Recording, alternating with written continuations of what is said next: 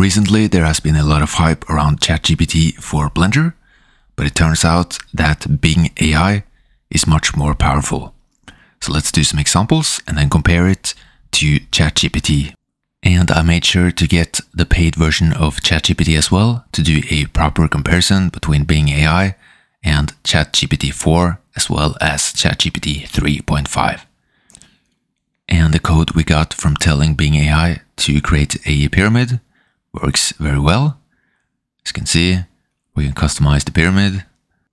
Next, we can copy and paste the same command that we used in Bing AI into Chatgpt. So let's go into Chatgpt and let's start off with 3.5, which is the previous version of Chatgpt, which is available for free. And then we can copy the code into Blender. So I'm going to go to text and new, and then paste it in, delete the previous pyramid, and as you can see, it doesn't look good at all. So it was not able to create a pyramid successfully. So let's see how it does in Chatgpt 4. We copy and paste the same command. And then let's copy the code into Blender once again. Delete the previous code. And then run it. And as you can see, it was not able to create a pyramid either. So Bing AI takes the win in this first example. And now we can try to create a heart. And then paste the code into Blender, run the script.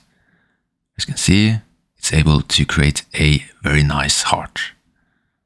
And then you can of course play around with the individual objects and get some interesting results. Now let's try this in Chatgpt. So we can start off with 3.5 once again, which is free version. Let's copy the code and then paste it into Blender. And once again, you can see that Chatgpt struggles to understand the commands and writes very bad code, at least compared to Bing AI. Okay, and then we can do the same test for GPT-4. Neither Bing AI or Chatgpt is this fast, this is just editing, and I do the voiceover later. Okay, and when we run this script in Blender, you can see that Chatgpt once again failed the objective. And Bing AI once again clearly takes the win, which is interesting considering that it is free compared to Chatgpt 4, which you have to pay for. So let's do an even more advanced example, where you add a button to the panel, which adds the cubes in the shape of a heart. So we can start off with Bing. Copy the code into Blender.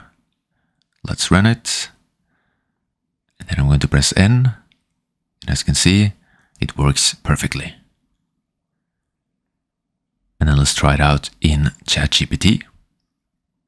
I'm not even going to bother using Chatgpt 3. And we can just go straight to Chatgpt 4. So let's see if Chatgpt 4 is able to do it.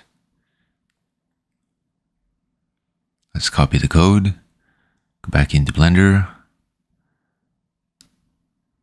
paste it in. As you can see, we created a new add-on, but the heart does not look very good.